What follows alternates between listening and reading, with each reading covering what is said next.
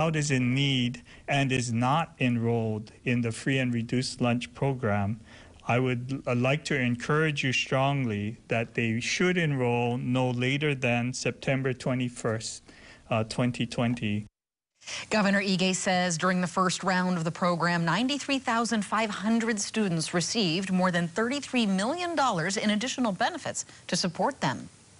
160 new cases of COVID-19 were reported today, 137 on Oahu, 20 on the Big Island, and 3 on Maui. There were also 4 new deaths, all on Oahu, bringing the state's death toll to 107.